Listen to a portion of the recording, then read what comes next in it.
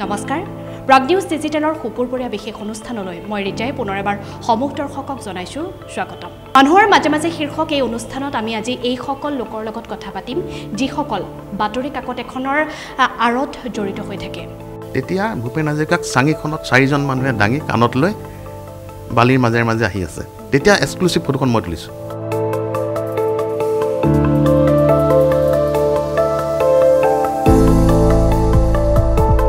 কেতিয়াবা মানে অভিযোগ শুনা যায় যে পেপাৰ এখনৰ প্ৰথমতে যদি এডটো দি দিয়া যায় মানুহে মানে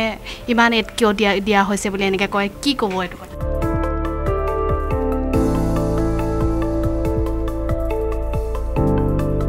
যে আজি কিবা এটা প্ৰভাৱত কাগজৰ সংখ্যা কমিব পাৰে, কিন্তু সেই বুলি পেলাই যে বাতৰি কাকত বা এই প্ৰিণ্ট মিডিয়াটোৰ একেবাৰে অস্তিত্বই নোহোৱা হৈ যাব বা এনেকুৱা ধৰণৰ কথাটো ভাবিলে ভুল হ'ব।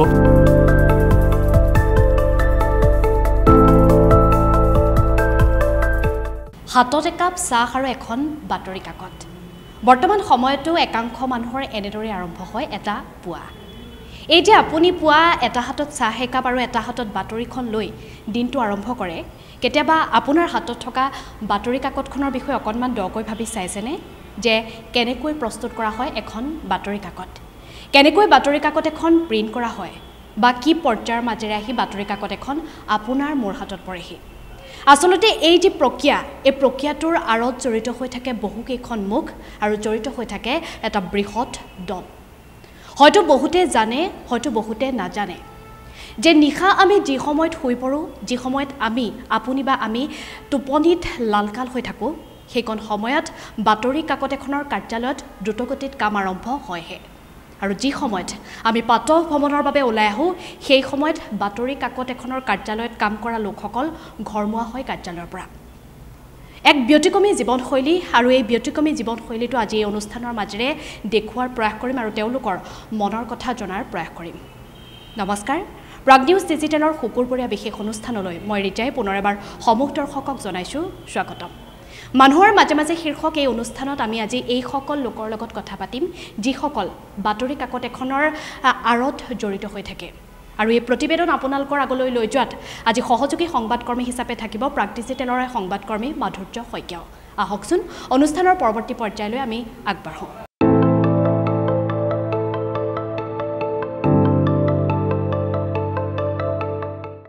ইতিমধ্যে ভিডিঅ' জাৰ্নেলিষ্ট বিকাশৰ কেমেৰাত আপোনালোকে দেখা পাইছে এটা কাৰ্যালয়ৰ দৃশ্য। আৰু আপোনালোকক জনাই থওঁ যে অসমৰ সৰ্বাধিক জনপ্ৰিয় এখন কাকত দৈনিক জনমভূমিৰ কাৰ্যালয়ৰ দৃশ্য এয়া। আৰু আমি কাৰ্যালয়টোৰ ভিতৰত প্ৰথমৰ পৰা শেষলৈকৈ কেনেকৈ কামখিনি আৰম্ভ হয়, ক'ত গৈ শেষ হৈ গৈ সবিশেষ আপোনালোকক দেখুৱাবলৈ চেষ্টা কৰিম। আমি প্ৰথমে ভিডিঅ' জাৰ্নেলিষ্ট বিকাশক দেখুৱাবলৈ অনুগ্ৰহ কৰিছোঁ যে এয়া প্ৰথম হয় এয়াৰ ৰিপৰ্টাৰ ছেকশ্যন, আৰু ইয়াত কি কি কাম হয় আমি জানিবলৈ চেষ্টা কৰিম। আমাৰ লগত এগৰাকী আছে। দাদা, প্ৰথম আপোনালোকৰ গোটেই কামখিনি আপোনালোকৰ কি কাম হয়? আমাৰ ৰিপৰ্টিং ছেকশ্যন। আমি কাকতখনত যিবিলাক বাতৰি যায় সেইবিলাক সংগ্ৰহ কৰি পেলাই আমি লিখি পেলাই আমি আমাৰ সম্পাদকৰ ওচৰত জমা দিওঁ। সম্পাদকে সেই বাতৰিসমূহৰ গুণাগুণ চাই কোনটো পৃষ্ঠাত যাব সেয়া ঠিক কৰে,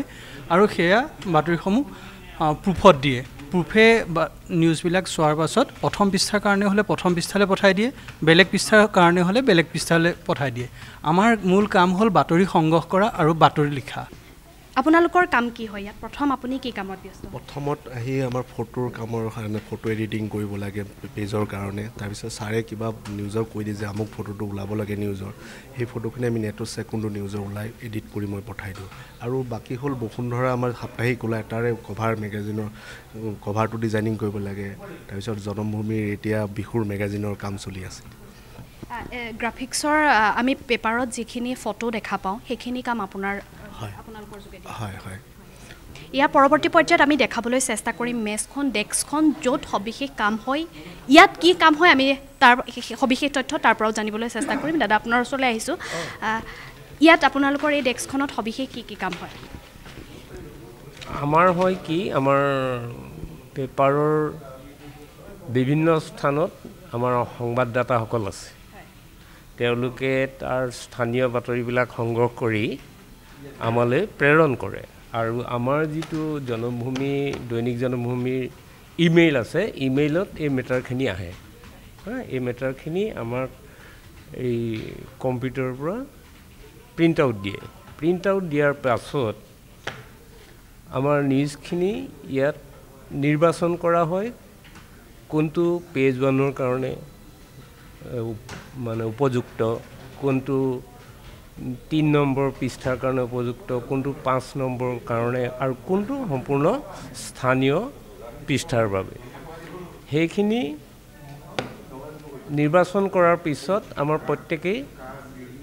প্ৰত্যেকটো পেজতে এজন আমাৰ সাব এডিটৰ মানে নিযুক্ত হৈ থাকে তেওঁলোকে সেইমতে নিউজখিনি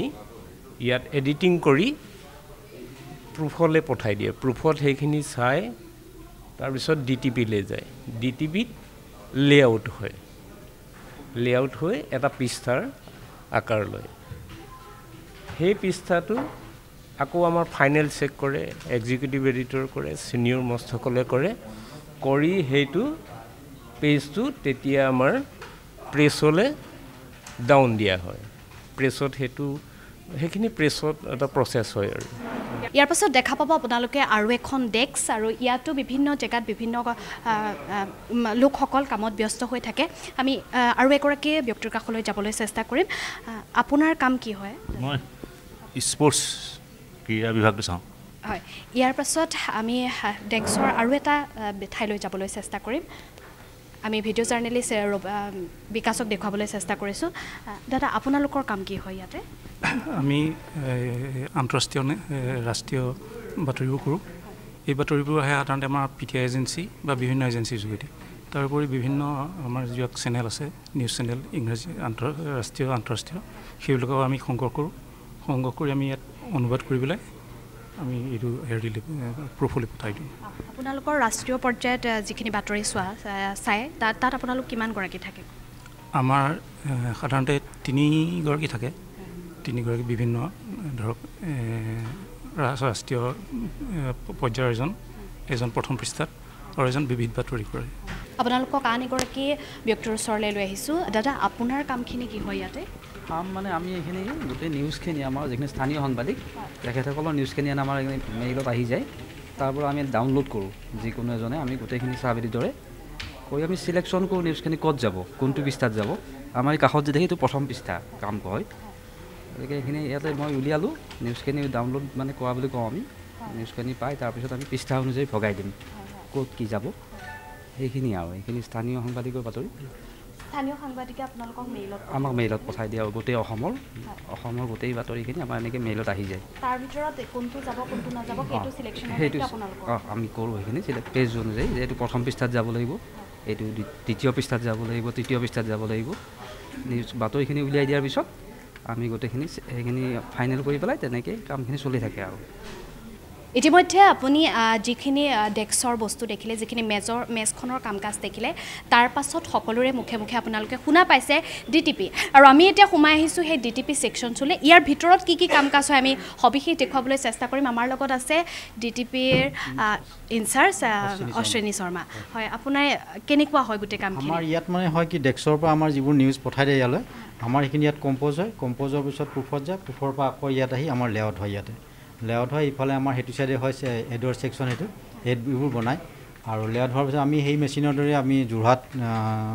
কালা প্ৰেছত পঠাওঁ বা তিনিচুকীয়া সেইবোৰত পঠোৱা হয় সেইখিনি কাম আমাৰ ইয়াত হয় লেআউটটো প্ৰুফ চাবলৈ পঠাই দিওঁ প্ৰুফৰ পৰা অহাৰ পিছত আমাৰ লেআউট হয় ইয়াতে লেআউটৰ ফিনিচিংখিনি ইয়াতে হৈ যায় পেজৰ পেজ এটা দেখিবলৈ কেনেকুৱা হয় গোটেই প্ৰথম অৱস্থাত এনেকুৱা অৱস্থাত হয় আমাৰ পেজটো A4 সাইজত আমি লেআউট কৰি লওঁ এনেকুৱা ইয়াৰ পিছত হয় নেক্সটটো ডাঙৰ সাইজত আহি যাব আপোনাৰ এনেকুৱা হয়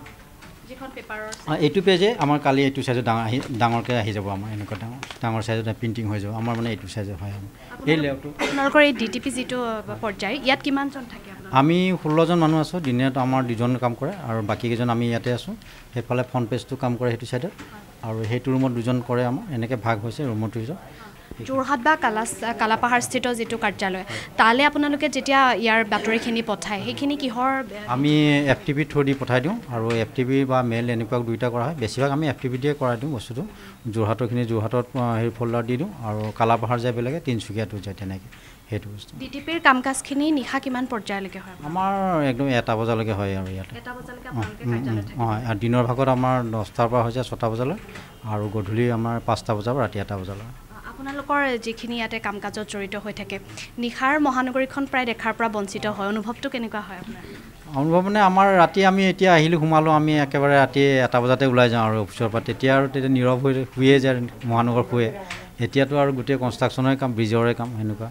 আমাৰ ষ্টাফ বহুকেইজন বহুত দূৰৰ পৰা আহে এজন লংকেশ্বৰৰ পৰা আহে ইফালে কালাপাহাৰ খানাপাৰা মই নিজে নুনমাটিৰ পৰা আহোঁ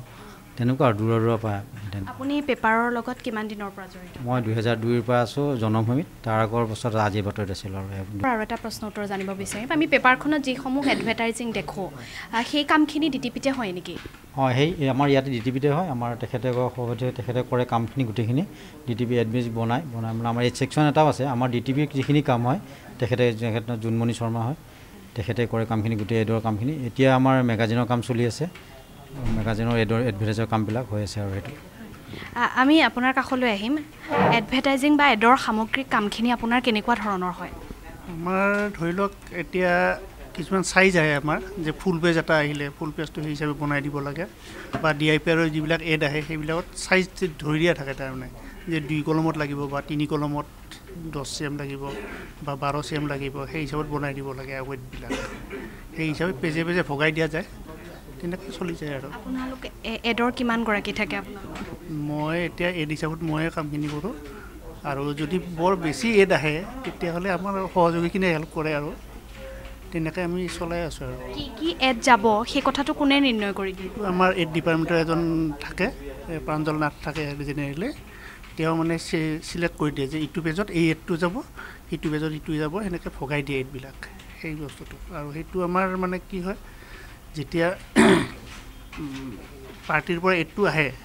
তেওঁলোকে কয় যে আমাক এইটো 1 নম্বৰ পেজত পেজ লাগিব তেতিয়া ৰেটবিলাক বেলেগ হয় সেই হিচাপে ঠিক তেনেকুৱা ধৰণৰ কথাবিলাক আৰু এডৰ ডিজাইনিংটো কোনে কৰে ডিজাইনিং কিছুমান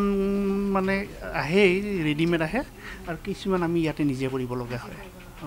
আপুনি কিমান দিনৰ পৰা জড়িত মই জনমভূমিত 12 চনৰ পৰা আছোঁ ইয়াতে কৰি আছোঁ এতিয়া আপুনি এড এটা কেনেকুৱা হ'ব অকণমান উদাহৰণ হৈ দেখুৱাই দিব পাৰিব দেখুৱাইছোঁ আৰু মোৰ ইয়াতে বনোৱা আছে আজি এই যেনিবা ইয়াতে এই পেজ মেকাৰ এড আহিছে এইটো DIPৰ এড আমি ইয়াতে DIPৰ নাম্বাৰবিলাক দিব লাগে তাৰমানে এই নাম্বাৰটো নিদিলে আমি চৰকাৰৰ পৰা পইচাটো নাপাওঁ যদি এই নাম্বাৰটো ভুল হয় এই এডটো দিয়া নিদিয়া আমাৰ একেই হৈ যায় ঠিক তেনেকুৱা ধৰণৰ আৰু এইবিলাক দিনত black and white add colour ado আহে তেনেকৈ কিন্তু কালাৰ এড জেনেৰেলি ৰেডি হৈ আহে বস্তুটো আমি ইয়াত খালি চাইজত বনাই পেজে পেজে দি দিব লাগে তেনেকুৱা হয় চৰকাৰৰ পৰা যিখিনি পইচা এডৰ কাৰণে আহে সেইখিনিৰ কাম কাজ কোনে চাই পেপাৰ সেইখিনি আমাৰ এড ডিপাৰ্টমেণ্ট আছে সেইটো বেলেগ হয় আকৌ তেওঁলোকে চাই পেলাই আমাক ইয়াত পঠাই দিয়ে আমি বস্তুখিনি বনাইহে পঠাই দিওঁ আমি পেজে পেজে পঠাই দিওঁ আৰু মই কেতিয়াবা মানে অভিযোগ শুনা যায় যে পেপাৰ এখনৰ প্ৰথমতে যদি এডটো দি দিয়া যায় মানুহে মানে ইমান এড কিয় দিয়া হৈছে বুলি এনেকৈ কয় কি ক'ব এইটো কথা এইটো এটা ওলায় কিন্তু ঘটনাটো হ'ল কি পেপাৰ এখন চলিবলৈতো এডৰো প্ৰয়োজন নহ'লেতো পেপাৰখন চলাবলৈও দিগদাৰ হয় গতিকে এডটোৰ প্ৰয়োজনীয় বস্তু এটা ডিটিপিৰ যিটো পৰ্যায় সেই পৰ্যায়টোৰ পৰা ওলাই আপোনালোকে দেখা পাব আন এটা বিশেষ ৰুম এইটো আন এটা কাৰ্যালয় আৰু ইয়াত কাম হয় প্ৰুফৰ কামখিনি আচলতে বাতৰি কাকত এখনত কমাৰ পৰা দাঢ়িলৈকৈ ক'ত কি ভুল শুদ্ধ সকলো নিৰ্ণয় হয় ইয়াতে আৰু আমাৰ লগত আছে প্ৰুফৰ ইনচাৰ্জ ৰাতুল ৰাজবংশী ছাৰ আৰু আমি তেওঁ প্ৰুফত সামগ্ৰিক কামখিনি কি হয় আমি তেওঁৰ পৰা জানিবলৈ চেষ্টা কৰিম ছাৰ কি হয় ইয়াতে আমাৰ মানে কি হয় যেতিয়া এটা মেটাৰ এটা আমাৰ ডিটিপিৰ পৰা আহে মেটাৰটো অহাৰ পিছত আমাৰ ইয়াত মানে বৰ্ণাশুদ্ধিখিনি বা যোনখিনি আখৰ যোজনী আছে সেইখিনি গোটেইখিনি আমি শুদ্ধ কৰি আমি কাৰেকশ্যন কৰোঁ আমাৰ মেইন কথাটো হৈছে আমি পঢ়ুৱৈৰ মাজত এখন শুদ্ধ আৰু গোটেই বৰ্ণাশুদ্ধিখিনি ধুনীয়াকৈ পঢ়িব পৰাকৈ আমাৰ কামটো প্ৰুফৰ সেইখিনি কাম আমি প্ৰুফৰ কৰোঁ প্ৰুফৰে মোটামুটি এখন পঢ়ুৱৈৰ মাজত এখন সুন্দৰভাৱে উপস্থাপন কৰিব পৰা কাকত আমি দিব পাৰোঁ আমি প্ৰুফে আমাৰ কামটো হৈছে প্ৰুফৰ সেইটো আপোনালোকৰ হাততে আটাইতকৈ গুৰু দায়িত্ব থাকে বুলি ক'লেও ভুল নহয় গতিকে ভয় এটা থাকে নাই নিশ্চয় ভয় থাকে কিন্তু গোটেই কামখিনি মোতে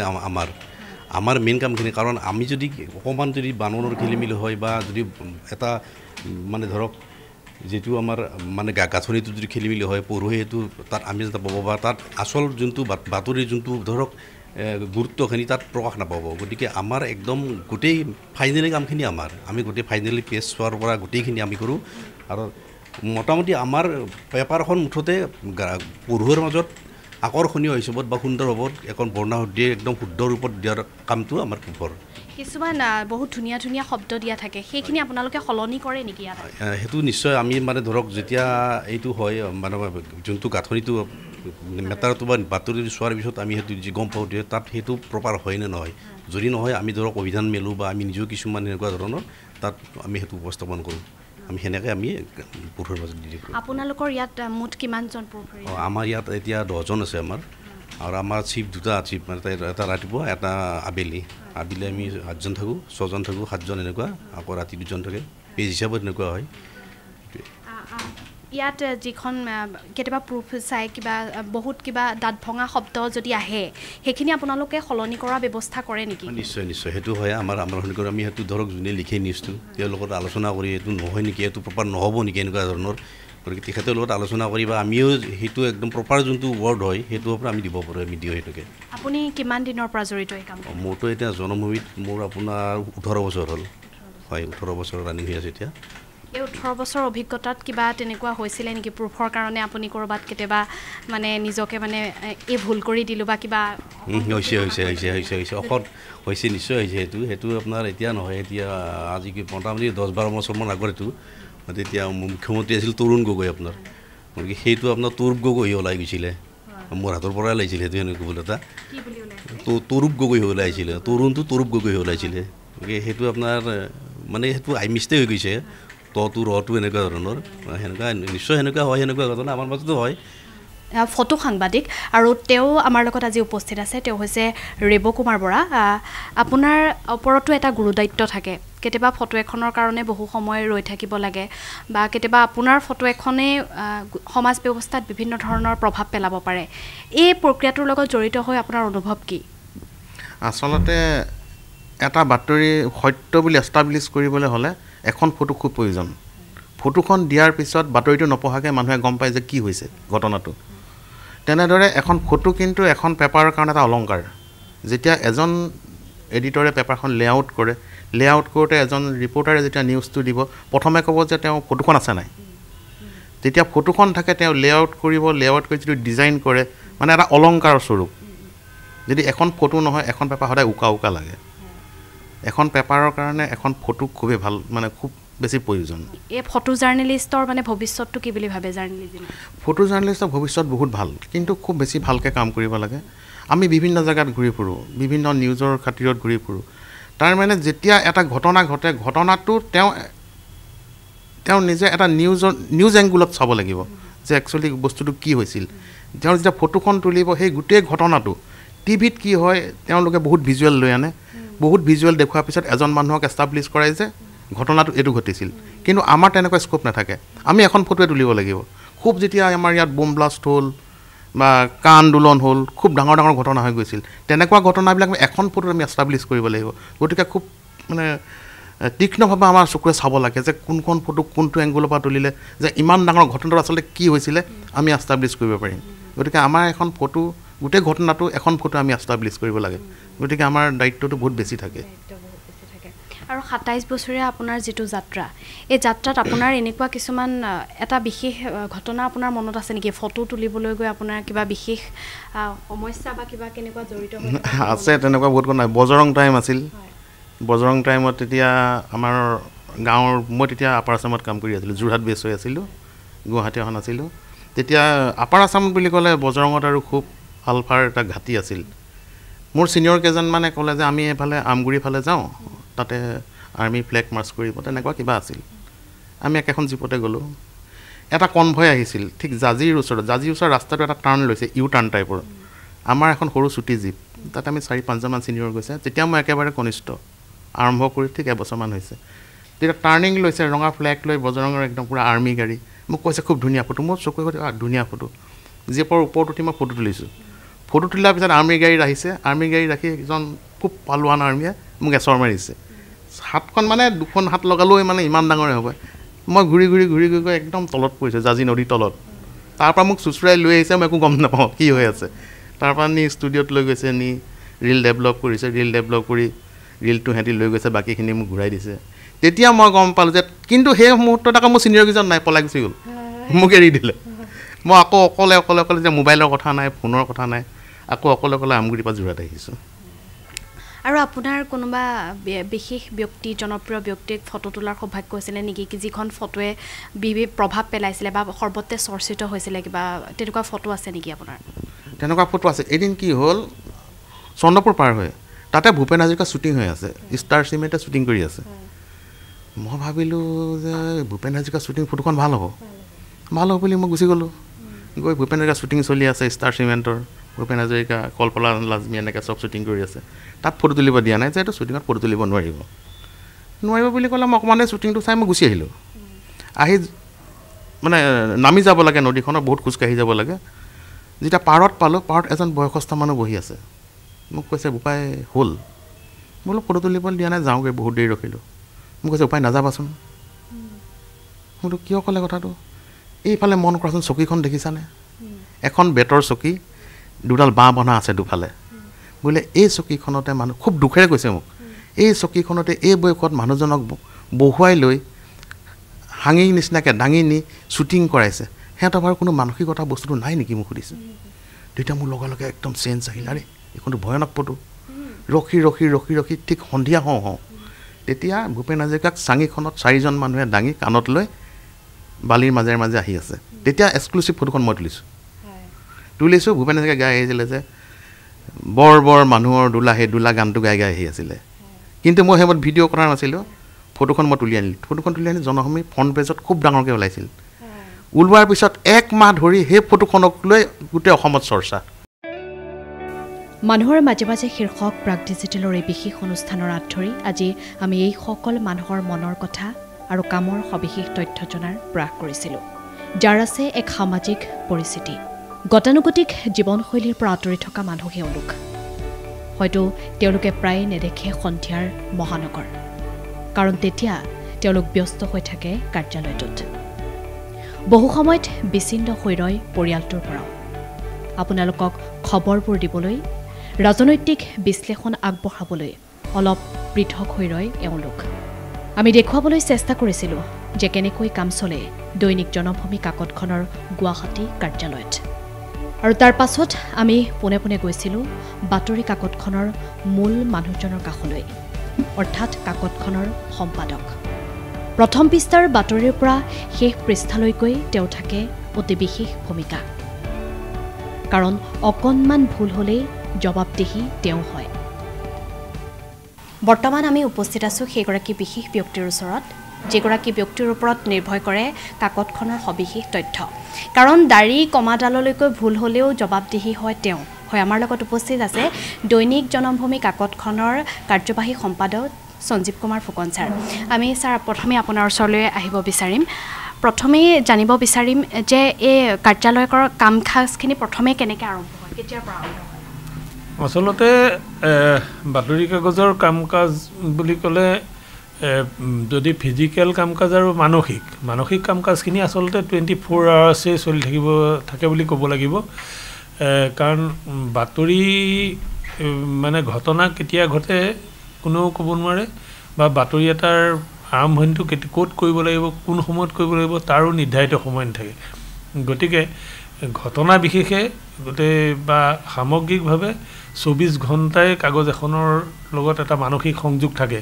কিন্তু ফিজিক্যালি ব্যক্তি হিচাপে কাম কৰিবলৈ হ'লে আমাৰ কাৰ্যালয় পুৱা 11 বজাৰ মানৰ পৰা আমাৰ মূল কামখিনি আৰম্ভ হয় আমাৰ মূলতঃ যিবিলাক বাতৰিৰ পৃষ্ঠা যিবিলাকত বিভিন্ন অঞ্চলৰ খবৰ ওলায় সেই খবৰৰ যিখিনি পৃষ্ঠা সেইখিনি ৰাতি হয় মানে আবেলি 4:30 বজাৰ পৰা আমাৰ ডেস্কৰ নিউজ পেজবিলাক হয় আৰু দিনৰ ভাগত আমাৰ বিভিন্ন পৃষ্ঠা হয় কাগজখন চালে দেখা যাব যে আমাৰ সম্পাদকীয় পৃষ্ঠা হয় এই সময় হয় সাহিত্য পৃষ্ঠা হয় কণ ল'ৰা ছোৱালীৰ বাবে মইনামেল বুলি আমাৰ এটা শিতান আছে মইনামেলৰ হয় এনেকুৱা ধৰণৰ বিভিন্ন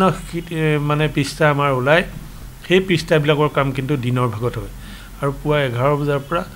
আৰু এই যেটো ফিজিক্যাল কাম বুলি মই ফিজিক্যালি আমাৰ সাংবাদিকসকল জড়িত হৈ থকা কামখিনি মোটামুটি এটা নিশা 1-1.5 বজালৈকে চলে কাৰণ আমাৰ মূল কাগজখন যিখন আমি অসমৰ ৰাজ্যৰ বিভিন্ন প্ৰান্তলৈ আমি পঠিয়াই দিওঁ সেই যিখন কাগজৰ কামখিনি আমি প্ৰায় 11টামান বজাৰ ভিতৰত শেষ কৰি দিব লাগে 11টামান বজাৰ ভিতৰত আমি কামখিনি শেষ কৰি প্ৰেছলৈ পঠিয়াই দিব লাগিব প্ৰেছত 1 ঘণ্টামান সময় প্ৰিণ্টিং 1 ঘণ্টা 1.5 ঘণ্টাৰ প্ৰিণ্টিঙৰ সময় লাগে সেইখিনি প্ৰিণ্টিং কৰি উঠাৰ পিছত সেইখিনি বিভিন্ন বাহনেৰে ৰাজ্যৰ বিভিন্ন প্ৰান্তলৈ পঠিয়াব লাগে আৰু দৈনিক জনমভূমিৰ যিসকলে জানে যে আমাৰ 3টা এডিশ্যন আছে মুঠ আমাৰ মূল প্ৰথম এডিশ্যনটো আছিল যেটো মাতৃ সংস্কৰণ সেই সংস্কৰণটো যোৰহাটৰ কাৰণ দৈনিক জনমভূমিৰ জন্মই হৈছিল উজনি অসমৰ যোৰহাটত আৰু যোৰহাটৰ পিছত আমাৰ 2টা সংস্কৰণ পিছত ইয়াত সংযোগ ঘটিছে এটা হৈছে 2000 চনত গুৱাহাটীলৈ এই কাৰ্যালয় আহিছে লগে লগে ইয়াৰ ছপাৰ যেটো সংস্কৰণ হেতু গুৱাহাটীত আৰম্ভ হৈছে আনহাতে আমাৰ আৰু এটা সংস্কৰণ হৈছে আমাৰ তিনচুকীয়াত সেই সংস্কৰণটো আছে আৰু আমি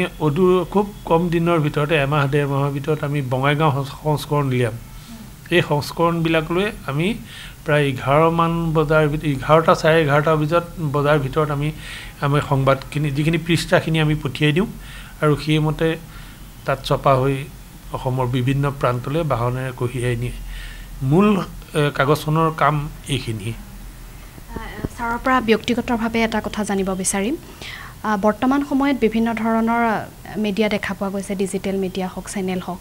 আপুনি প্ৰিণ্ট মিডিয়া বা কাকতখনৰ লগত জড়িত হোৱাৰ কথা কিয় ভাবিলে আচলতে মূল যিখিনি মিডিয়া অসমত অন্যান্য যিখিনি মাধ্যম আছে ব্যক্তিগত যেটো টেলিভিছনৰ মাধ্যম যেটো ব্যক্তিগত টেলিভিছনৰ যেটো চেনেলবিলাক তাৰ পিছত আহিল আমাৰ পোৰ্টেলবিলাক তাৰ পিছত ডিজিটেল মাধ্যম এই মাধ্যমবিলাক আচলতে যোৱা প্ৰায় 20 বছৰ মানৰ ভিতৰৰ ডেভেলপমেন্ট তাৰ আগত বাতৰি কাগজেই আছিল মানে সংবাদ মানুহৰ মাজলৈ লৈ যোৱাৰ একমাত্ৰ মাধ্যম আৰু প্ৰিণ্ট মিডিয়াটো এটা স্থায়ী মাধ্যম আজি আমি যিখন কাগজ আজিৰ দিনটো তুলিয়াম সেই কাগজখন অনন্তকাললৈকে মানে যিমান দিনলৈকে সংৰক্ষণ কৰিব পৰা যায় সিমান দিনলৈকে সংৰক্ষিত হৈ থাকিব আপোনালোকে দেখিছে যে আজিৰ তাৰিখতো অৰুণোদয়ৰ সংখ্যাবিলাক আজিও আপুনি বিচাৰিলে অৰুণোদয়ৰ সংখ্যা পাব আজিও আমাৰ পৰমানন্দ মজুমদাৰে আমাৰ অম্বিকাগিৰি ৰায়চৌধুৰীৰ চেতনা যিখন আলোচনী এই চেতনাৰ গোটেই সংস্কৰণবিলাক ৰাখিছে তাৰমানে এই প্ৰিণ্ট মিডিয়াৰ বস্তুখিনি আজি হয়তো টেলিভিছন মিডিয়াৰ সংবাদ এটা হেৰাই যাব পাৰে এইটো সংবাদটো কিন্তু এই প্ৰিণ্ট মিডিয়াৰ সংবাদটো অনন্তকাললৈ থাকিব তাৰোপৰি মানুহৰ মাজত বিভিন্ন সংবাদ মাধ্যম থাকিলেও মূলতঃ কাকতৰ সাংবাদিকতাৰ প্ৰতি জনসাধাৰণৰ আস্থা এতিয়াও আছে হয়তো পাঠকৰ সংখ্যা কমিছে তথাপিতো আটাইতকৈ বিশ্বাসযোগ্য যদি সংবাদ মাধ্যম বুলি ক'ব খোজা যায় তেতিয়াহ'লে প্ৰথমতে কিন্তু কাকতৰ কথাটো মানুহৰ মাজত এতিয়াও এটা বদ্ধমূল বিশ্বাস আছে বিশ্বাসযোগ্য মাধ্যম কাৰণ কাকতত এটা সংবাদ প্ৰকাশ হ'লে সেই সংবাদটো যদি অসত্য হয় সেই অসত্যটো যুগ যুগলৈ প্ৰতিষ্ঠা হৈ যাব যে এই কাগজখনে মিছা বাতৰি এটা মানে পৰিবেশন কৰিছিল গতিকে প্ৰত্যেকজন কাকতৰ লগত জড়িত প্ৰত্যেকজন সাংবাদিক অতি সচেষ্ট হ'ব লাগে যাতে 100% বাতৰিটোৰ শুদ্ধতা থাকে গতিকে মই ব্যক্তিগতভাৱে যদি আজি সংবাদ মাধ্যমত কিয় থাকিলো বুলি ক'লে মোৰ দুৰ্বলতাটো হৈছে ঐতিহ্য আমি অৰুণোদয় যুগৰ পৰা অসমীয়া সংবাদ মাধ্যমত এই কাকত সংবাদবিলাকে আলোচনীবিলাকে সংবাদপত্ৰবিলাকে আজি যি এটা ধাৰা সৃষ্টি কৰি থৈ গৈছে আৰু এই সংবাদপত্ৰৰ মাধ্যমেৰেই অসমৰ জাতীয় ইতিহাসৰ এটা অধ্যায় ৰচনা হৈছে গতিকে ইয়াৰ ওপৰত মোৰ এটা নিজস্বভাৱে এটা দুৰ্বলতা আছে আৰু মই সেই কাৰণে যিমান দিনলৈকে পৰা যায় আমাৰ বয়সৰ সাংবাদিকবিলাকৰ বহুতৰ সন্মুখলৈ সুযোগ আহিছে যে ইচ্ছা কৰিলে তেওঁলোকে মাধ্যম সলাব পাৰে ডিজিটেল বা অন্য প্লেটফৰ্মলৈ যোৱাৰ সুবিধা আছে কিন্তু বহু সাংবাদিকৰ এটো হৈছে যে কাগজখনৰ প্ৰতি দুৰ্বলতা আছে এই ঐতিহ্যৰ কাৰণে আৰু ইয়াৰ গুৰুত্ব জনসাধাৰণৰ বিশ্বাস বা ই 100 বছৰৰ পাছলৈকে পেলাব পৰা প্ৰভাৱ এই সকলোবিলাক দিশ চাই আৰু এটা কমফৰ্টেবল ফিল কৰিব লাগিব যে সকলোৱে অন্য মাধ্যমত নিজকে সহজে সেইটোৰ লগত সংলগ্ন কৰিব নোৱাৰিব পাৰে গতিকে আমি হৈছোঁ কাগজৰ লগত সহজে সংলগ্ন হ'ব পৰা আমাৰ মানসিকতা আছে গতিকে আমাৰ কাৰণ সেইটোৱেই স্যাৰ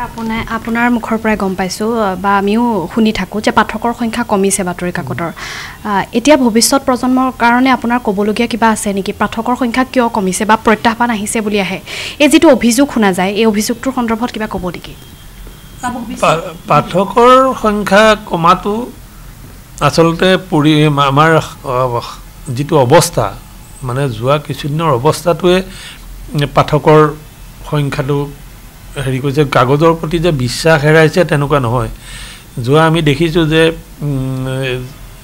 যোৱা বিশেষকৈ 4টা বছৰ নহয় প্ৰায় 5টা বছৰ 2019 চনৰ পৰা আমাৰ যিটো ক'ভিডৰ প্ৰভাৱ পৰিলে ক'ভিডৰ প্ৰভাৱৰ লগে লগে গোটেই মানুহৰ অৰ্থনৈতিক অৱস্থাটো বা এটা সামাজিকভাৱে অৰ্থনৈতিকভাৱে এটা বিৰাট জোকাৰণি এটা আমাৰ সমাজখনত হ'ল 2 নম্বৰ কথা হ'ল তাৰ আগে আমাৰ কেইবাটাও ফেক্টৰ আহিছিল ডিমনিটাইজেশ্যন হৈছিল তাৰ পিছতে GST ডিমনিটাইজেশ্যন এই দুটা অৰ্থনৈতিক পৰিঘটনা সংঘটিত হোৱাৰ ফলত আমাৰ মানুহৰ অৰ্থনৈতিকভাৱে কিন্তু এটা ডাঙৰ প্ৰত্যাহ্বানৰ সন্মুখীন হ'ল বহু ক্ষুদ্ৰ ব্যৱসায়ী ব্যৱসায় খুব বেয়া হৈ গ'ল আমাৰ মানুহৰ কি হৈছে আৰু লগে লগে এটা কথা হৈছে কি যেতিয়া মানুহৰ হাতলৈ মোবাইলটো আহিছে মোবাইল অহাৰ লগে লগে ডিজিটেল আৰু যিবিলাক পৰ্টেলৰ যিবিলাক নিউজবিলাক হাতৰ মুঠিত পোৱাৰ বা আমাৰ যিটো গুগলৰ যিটো এই গুগলৰ সাৰ্চ কৰিলে বাতৰি পোৱা সাৰ্চ কৰিলে বিভিন্ন ঘটনাৰ বিষয়ে জানিব পৰা এই ধৰণৰ মোবাইল প্লাছ ইণ্টাৰনেট এই দুটাৰ সম্প্ৰসাৰণে আমাৰ মানুহক সহজতে খবৰবোৰ পোৱাৰ সুবিধা কৰি দিয়াৰ ফলত আমাৰ কাকতৰ প্ৰতি আকৰ্ষণটো কমাটো সঁচা কথা এইবিলাক হয় আৰু 1 নম্বৰ কথা হ'ল অৰ্থনৈতিক কাৰণ 2 নম্বৰৰ কথা হ'ল এই যিটো ডিজিটেল যুগৰ সম্প্ৰসাৰণ এই দুটাই সমান্তৰালভাৱে অহাৰ ফলত প্ৰিণ্ট মিডিয়াৰ প্ৰতি আকৰ্ষণ হৈছে আগতে এটা খবৰ পাবলৈ মানুহে কাগজখনলৈ ৰৈ থাকে যে কিছুমান মানুহ কিন্তু এতিয়াও সেই যদিও পৰিসংখ্যাটো হয়তো কোনোবা 1 লাখ সাৰ্কুলেশ্যন হোৱা কাগজখনৰ সংখ্যাটো 80,000 বা 50,000লৈ কমিব পাৰে কিন্তু সেই 50,000লৈ কমা যিসকল পাঠক তেওঁলোকে কিন্তু কাগজৰ টেষ্টটো এৰিব নোৱাৰে গতিকে এইটোৱে এটা কথা যে আজি কিবা এটা প্ৰভাৱত কাগজৰ সংখ্যা কমিব পাৰে কিন্তু সেই বুলি পেলাই যে বাতৰি কাকত বা এই প্ৰিণ্ট মিডিয়াটোৰ একেবাৰে অস্তিত্বই নোহোৱা হৈ যাব বা এনেকুৱা ধৰণৰ কথাটো ভাবিলে ভুল হ'ব দৈনিক জনমভূমিৰ কাকতখনত ছাৰ আমি বিভিন্ন ধৰণৰ বিশিষ্ট লোকসকলৰ লেখা দেখিবলৈ পাওঁ নগেন শইকীয়াৰ লেখা দেখিবলৈ পাওঁ ৰূপা পটংগীয়া কলিতাৰ দেখা পাওঁ হীৰেণ গোহাঁই ছাৰৰ দেখা পাওঁ এই তেওঁলোকৰ লেখাবিলাক কেনেকৈ আহে এইটো আমাৰ যিসকল প্ৰত্যেকখন সংবাদ পত্ৰৰে কিছুমান নিৰ্দিষ্ট পলিচি থাকে কাগজৰ সেই পলিচি অনুসৰি এছাম লেখকৰ কাগজৰ লগত সংযোগ ঘটে আজি দৈনিক জনভূমি কাগজখন হৈছে গোটেই জনভূমি পৰিয়ালটোৰ বয়স হৈছে ৭৮ বছৰত এতিয়া বহি দিছে আজি কিছুদিনৰ আগতে আৰু দৈনিক জনভূমিখন হৈছে প্ৰায় অৰ্ধ শতিকা পাৰ হোৱা এখন কাগজ এই কাগজখনৰ এটা জাতীয় ঐতিহ্য আছে এই জাতিৰ প্ৰতি দায়বদ্ধতাৰ এটা দীঘলীয়া ইতিহাস আছে আৰু জনভূমিৰ এটা বস্তু আছে কি নিৰপেক্ষ সাংবাদিকতা এই তিনিটা বস্তুৱে জনভূমিৰ গুৰুত্ব বঢ়াইছে ফলত এছাম বহুত দীঘলীয়া আগতেতো জনভূমিত বাহিৰৰ বহুত বিশিষ্ট লেখকে লিখিছিল এতিয়াও আমাৰ উল্লেখ কৰাৰ দৰে মাজে মাজে নগেন শইকীয়া ছাৰেতো আমাক খুব বহুত দিনৰ পৰা আমাৰ লগত দীঘলীয়াভাৱে সংযোগ হৈ আছে তেখেতে নিয়মিতভাৱে তেখেতৰ প্ৰথম কলমতে তেখেতৰ প্ৰবন্ধ আমি ছপা কৰোঁ তেনেকৈ মাজে মাজে আমি হীৰেণ গোহাঁই ছাৰৰ আৰ্টিকল প্ৰকাশ কৰিছোঁ আৰু বিশিষ্ট ব্যক্তিসকল এইসকল দেখিব মই তালিকাখন দীঘলীয়া হ'ব মই গোটেইখিনি নকওঁ কিন্তু যিসকলৰ সমাজমুখী এটা চেতনা আছে, যিসকলে সমাজৰ প্ৰতি দায়বদ্ধ, যিসকলে সমাজৰ মানে সততে সমাজৰ ওপৰত চলা আক্ৰমণবিলাকৰ বিৰুদ্ধে সৰব হ'ব খোজে, তেনেকুৱা মানুহবিলাকে কিন্তু তেনেকুৱা লেখকবিলাকে দৈনিক জনমভূমিত সহজভাৱে লিখিবলৈ এটা মানে বিচাৰে আৰু তেওঁলোকৰ বক্তব্যখিনি সেই দৈনিক জনভূমিৰ জৰিয়তে যদি পাঠকৰ মাজলৈ যায় সেই লেখাটোৰ এটা গুৰুত্ব বেলেগ ধৰণৰ হ'ব বুলি তেখেতসকলে উপলব্ধি কৰে। আপোনালোকে শেহতীয়াকৈ দেখিব যে মোৰ ব্যক্তিগতভাৱে বন্ধু হ'লেও আমাৰ প্ৰাগ ডিজিটেলৰে জিতুমণি বৰাদেৱৰ প্ৰতিপক্ষ শিতান এটা আমি দীঘলীয়াকৈ আমাৰ বহুদিন হ'ল তেখেতৰ এই প্ৰতিপক্ষ প্ৰায় এবছৰ ধৰি তেখেতে প্ৰতিপক্ষ শিতানটো তেখেতে লিখি আছে। এই প্ৰতিপক্ষ শিতানত মানুহৰ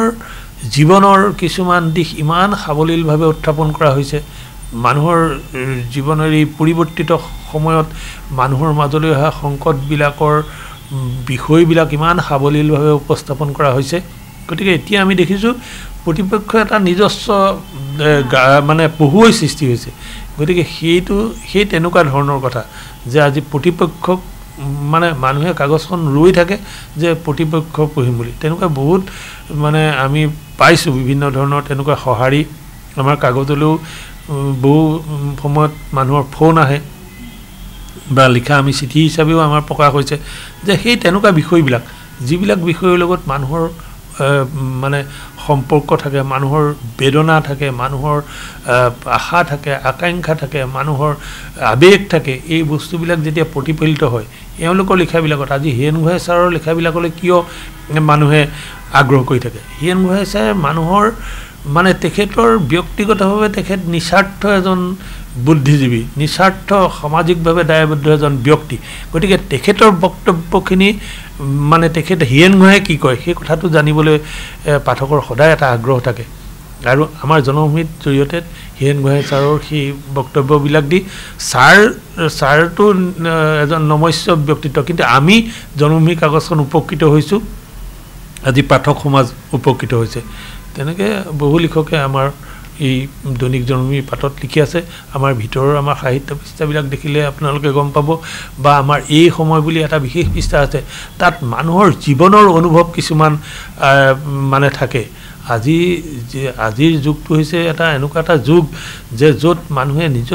কেতিয়াবা নিজক লৈ শংকিত হয়, যে সমাজ তেওঁৰ অস্তিত্বক লৈ শংকিত হয়। তেনেকুৱা সময়বিলাকত আমাৰ এই সময় শিতানটোত লিখা কিছুমান ব্যক্তিগত উপলব্ধিৰ কিছুমান লিখাই মানুহক খুব আকৰ্ষণ কৰে, আৰু সেইবিলাকে পাঠক সমাজক কিমান প্ৰভাৱিত কৰিছে সেইবিলাক আমি বিভিন্ন সময়ত উমান পাই আহিছোঁ। গতিকে এনেকুৱা ধৰণে বহু লেখকে জনভূমিৰ জৰিয়তে পাঠক আৰু লেখকৰ সংযোগ ঘটিছে, আৰু সমাজখনৰ এটা সন্তুলন ৰক্ষাটো এই লেখাবিলাকে যথেষ্ট সহায় কৰিছে বুলি মই অনুভৱ কৰোঁ। এতিয়া আহিছোঁ আন এটা বিশেষ স্থানলৈ। আপুনি যিখন কাকত পুৱা হাতত লৈ চাহকাপ খায়, সেই কাকতখন ছপা হৈ ওলাবলৈ আগনিশা এই ছপাশালতে কাম চলি থাকে, আৰু ছপাশালৰ কাম আৰম্ভ হয় নিশা 11 বজাৰ পাছত। প্ৰতি নিশা প্ৰায় 3 বজালৈকৈ ছপাশালত কাকত ছপাৰ কাম চলি থাকে। প্ৰণালীগতভাৱে অতি নিয়াৰিকৈ কাম চলে দৈনিক কাকতৰ ছপাশালত। আপুনি ইতিমধ্যে কাকতৰ কাৰ্যালয়ত চলা কামবোৰ প্ৰত্যক্ষ কৰিলে, আৰু মূল কাৰ্যালয়ৰ পাছত ছপাৰ বাবে সাজু কৰি তোলা হয় পিছদিনাৰ কাকতখন। আৰু এই ছপাশালতে এটা ৰোলত ছপা হৈ ওলায় দৈনিক জনমভূমিৰ প্ৰতিটো কপি। চিটিপিৰ প্ৰযুক্তিৰ সহায়ত এতিয়া সহজেই ছপা হৈ ওলায় কাকতখনৰ কপি। ছপাশালত ব্যস্ত হৈ থকা কৰ্মচাৰীসকলৰ শ্ৰম আৰু একাগ্ৰতাই কাকতখনক লৈ যায় আপোনাৰ ওচৰলৈ। চিটিপিৰ সহায়ত প্ৰথমে ডিজিটেলি কপি ছপা হৈ ওলায়, পৰৱৰ্তী সময়ত এটা পদ্ধতিৰ মাজেৰে ছপাৰ পৰা বাইণ্ডিঙলৈ, আৰু এই গোটেই প্ৰক্ৰিয়াটো সম্পন্ন হয় ছপাশালটোতে। আৰু ছপাশালত বাইণ্ডিং কৰাৰ পাছত একোটা পেকেট প্ৰেৰণ কৰা হয় ৰাজ্যৰ বিভিন্ন প্ৰান্তলৈ। প্ৰতিখন জিলাৰ নিউজ পেপাৰ এজেঞ্চিসমূহলৈ পেপাৰৰ পেকেটসমূহ নিশাই বাহনেৰে লৈ যোৱা হয়, আৰু তেনেকৈয়ে ৰাতিপুৱাই আৰু কাহিলি পুৱাতে হকাৰেকৈ নিউজ এজেঞ্চিৰ পৰা সংগ্ৰহ কৰেগৈ বাতৰি কাকতৰ টোপোলাসমূহ, আৰু তাৰ পাছত